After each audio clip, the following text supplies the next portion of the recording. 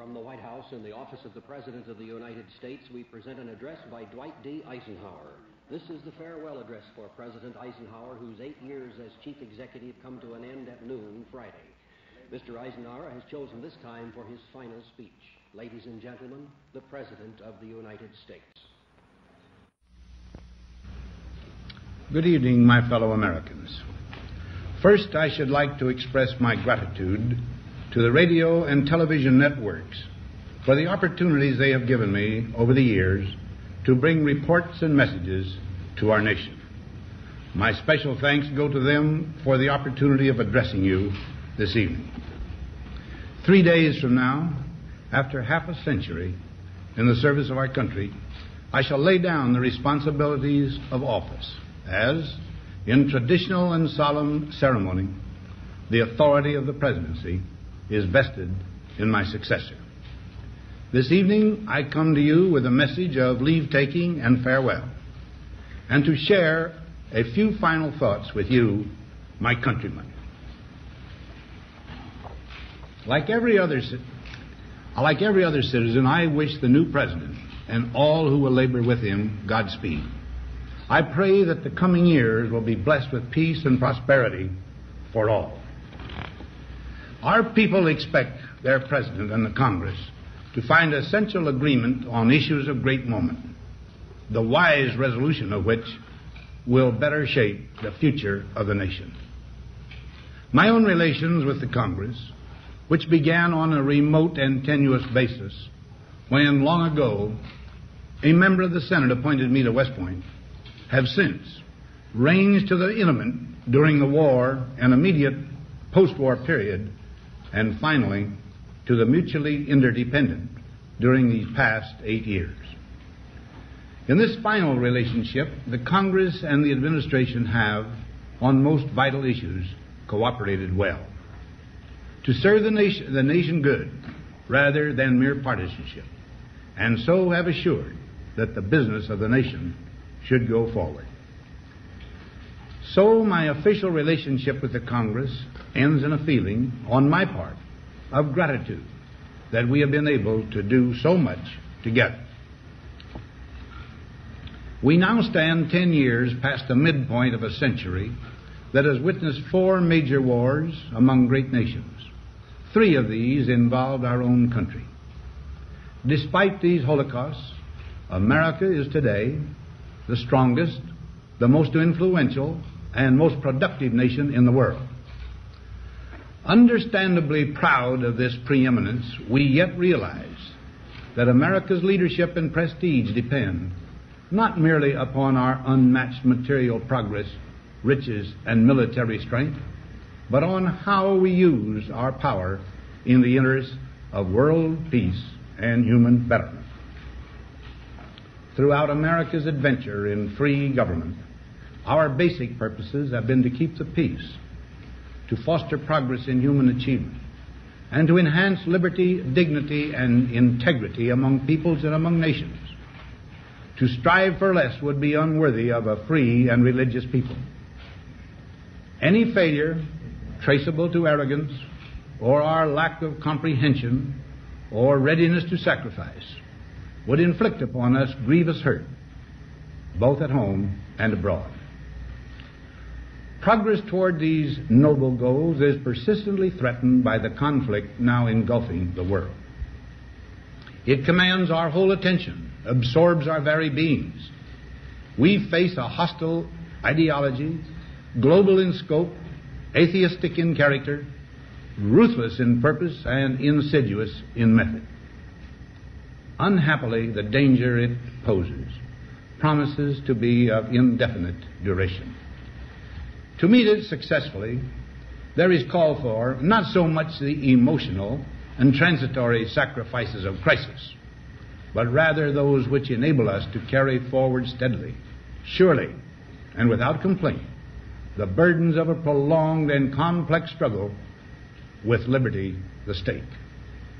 Only thus shall we remain, despite every provocation, on our charted course toward permanent peace and human betterment.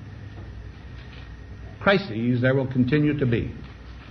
In meeting them, whether foreign or domestic, great or small, there is a recurring temptation to feel that some spectacular and costly action could become the miraculous solution to all current difficulties. A huge increase in newer elements of our defenses, development of unrealistic programs to cure every ill in agriculture, a dramatic expansion in basic and applied research. These and many other possibilities, each possibly promising in itself, may be suggested as the only way to the road we wish to travel.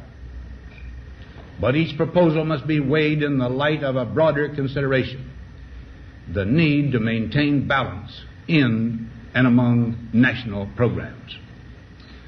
Balance between the private and the public economy. Balance between the cost and hoped-for advantages. Balance between the clearly necessary and the comfortably desirable. Balance between our essential requirements as a nation and the duties imposed by the nation upon the individual. Balance between actions of the moment and the national welfare of the future. Good judgment seeks balance in progress. Lack of it eventually finds imbalance and frustration. The record of many decades stands as proof that our people and their government have, in the main, understood these truths and have responded to them well in the face of threat and stress. But threats, new in kind or degree, constantly arise. Of these I mention two only. A vital element in keeping the peace is our military establishment. Our arms must be mighty, ready for instant action, so that no potential aggressor may be tempted to risk his own destruction. Our military organization today bears little relation to that known of any of my predecessors in peacetime, or indeed by the fighting men of World War II or Korea. Until the latest of our world conflicts, the United States had no armaments industry.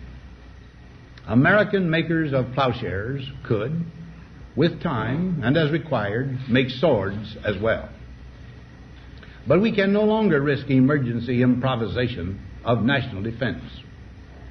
We have been compelled to create a permanent armaments industry of vast proportions. Added to this, 3.5 million men and women are directly engaged in the defense establishment. We annually spend on military security alone more than the net income of all United States corporations. Now, this conjunction of an immense military establishment and a large arms industry is new in the American experience. The total influence, economic, political, even spiritual, is felt in every city, every state house, every office of the federal government. We recognize the imperative need for this development, yet we must not fail to comprehend its grave implications. Our toil, resources, and livelihood are all involved. So is the very structure of our society. In the councils of government, we must guard against the acquisition of unwarranted influence, whether sought or unsought, by the military-industrial complex. The potential for the disastrous rise of misplaced power exists and will persist. We must never let the weight of this combination endanger our liberties or democratic processes. We should take nothing for granted. Only an alert and knowledgeable citizenry can compel the proper meshing of the huge industrial and military machinery of defense with our peaceful methods and goals, so that security and liberty may prosper together. Akin to and largely responsible for the sweeping changes in our industrial military posture has been the technological revolution during recent decades. In this revolution, research has become central. It also becomes more formalized, complex, and costly. A steadily increasing share is conducted for, by, or at the direction of the federal government. Today, the solitary inventor, tinkering in his shop, has been overshadowed by task forces of scientists. in laboratories and testing fields.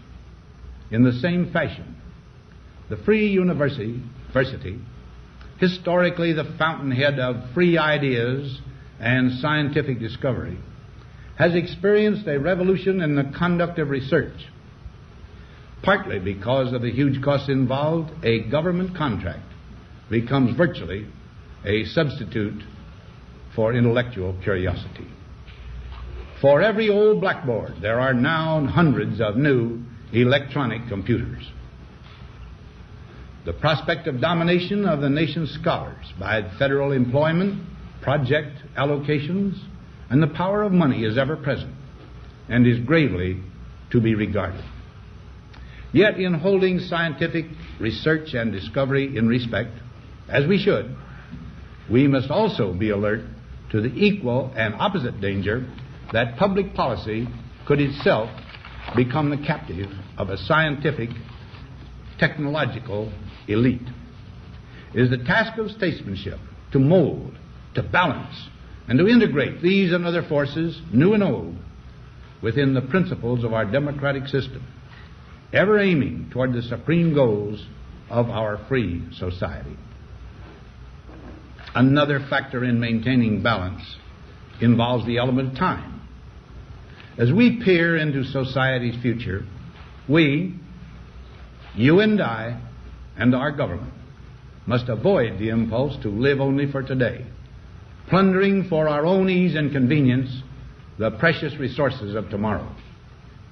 We cannot mortgage the material assets of our grandchildren without risking the loss also of their political and spiritual heritage. We want democracy to survive for all generations to come, not to become the insolvent phantom of tomorrow. During the long lane of the history yet to be written, America knows that this world of ours, ever growing smaller, must avoid becoming a community of dreadful fear and hate, and be instead a proud confederation of mutual trust and respect. Such a confederation must be one of equals. The weakest must come to the conference table with the same confidence as do we, protected as we are by our moral, economic, and military strength. That table, though scarred by many past frustrations, cannot be abandoned for the certainty agony of disarmament of the battlefield. Disarmament with mutual honor and confidence is a continuing imperative. Together we must learn how to compose differences, not with arms, but with intellect and decent purpose. Because this need is so sharp and apparent, I confess that I lay down my official responsibilities in this field with a definite sense of disappointment. As one who has witnessed the horror and the lingering sadness of war, as one who knows that another war could utterly destroy this civilization which has been so slowly and painfully built over thousands of years, I wish I could say tonight that a lasting peace is in sight. Happily, I can say that war has been avoided. Steady progress toward our ultimate goal has been made, but so much remains to be done. As a private citizen, I shall never cease to do what little I can to help the world advance along that road. So in this, my last good night to you as your president, I thank you for the many opportunities you have given me for public service in war and in peace.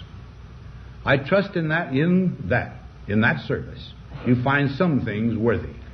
As for the rest of it, I know you will find ways to improve performance in the future. You and I, my fellow citizens, need to be strong in our faith that all nations under God will reach the goal of peace with justice. May we be ever unswerving in devotion to principle, confident but humble with power, diligent in pursuit of the nation's great goals. To all the peoples of the world, I once more give expression to America's prayerful and continuing aspiration. We pray that peoples of all faiths, all races, all nations may have their great human needs satisfied, that those now denied opportunity shall come to enjoy it to the full, that all who yearn for freedom may experience its spiritual blessings.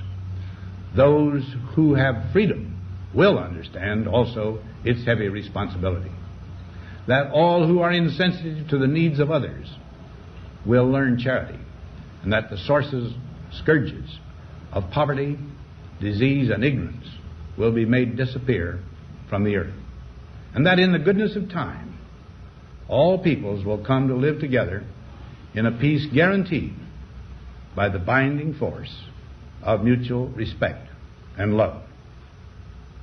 Now, on Friday noon, I am to become a private citizen. I am proud to do so.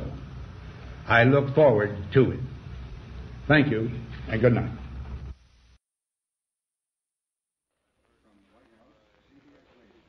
We have presented the farewell address by the President of the United States, Dwight D. Eisenhower, who spoke this evening from his office in the White House.